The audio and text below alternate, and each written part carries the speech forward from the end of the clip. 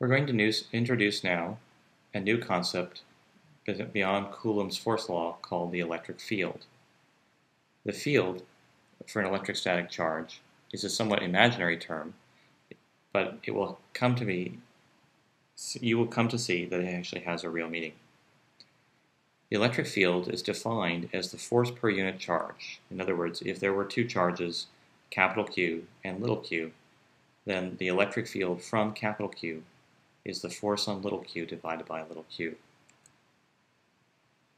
Mathematically, this becomes k times q divided by r squared times the unit vector r. So you can define the electric field at various points r around a charge capital Q.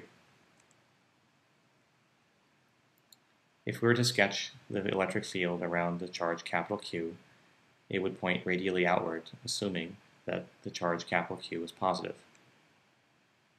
Conceptually, you can think of the electric field around capital Q as a hypothetical force that would exist if you were to place another charge, little q, nearby, and the charge little q was positive.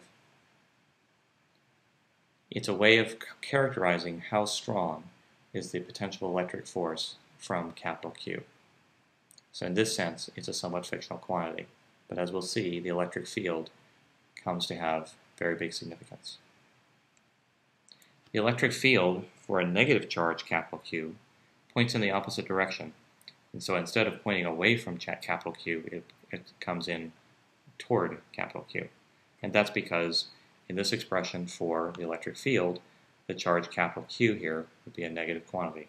And so instead of pointing along the r direction, it would point in the negative r direction back toward capital Q. As you can see in these diagrams, the density of field lines changes depending upon where I am in space. Out in this region, the field lines are rather far apart. Close to the charge itself, the field lines get rather close together. And the density of field lines is related to, or should intuitively give you an idea of how strong the force would be if I put a charge, little q, nearby capital Q.